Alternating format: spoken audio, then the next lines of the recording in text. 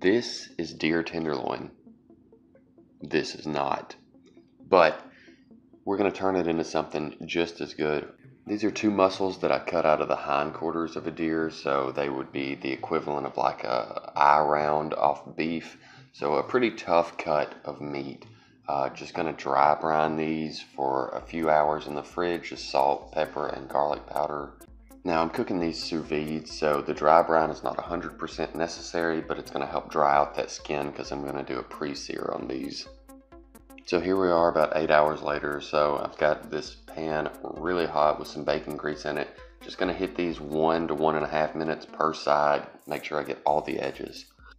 The main reason I'm doing this is just to make sure that there isn't any surface bacteria on these pieces of meat that could survive at lower cook temperatures over the course of 24 hours, because that's how long we're cooking this thing.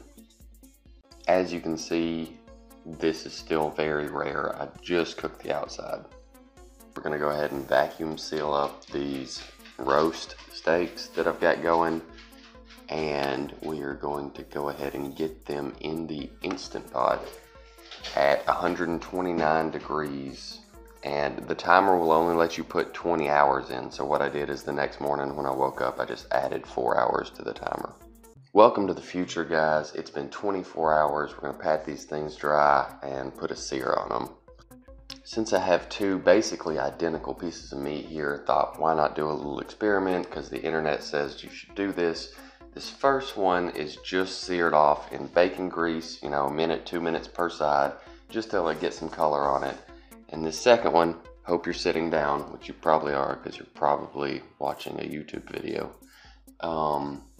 Mayonnaise. Yes, I took some mayonnaise and I brushed all over the outside of this, seared it about a minute aside, and that crust came out perfect. I will probably never go back to not searing steaks in mayonnaise after this.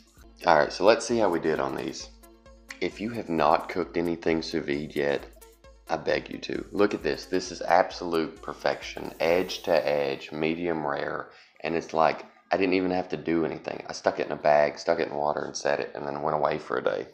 It's just, wow. But how tender is it? 24 hours. How tender is it? Well, spoon? Yes, a freaking spoon. Thanks for watching, guys. Hope y'all enjoyed.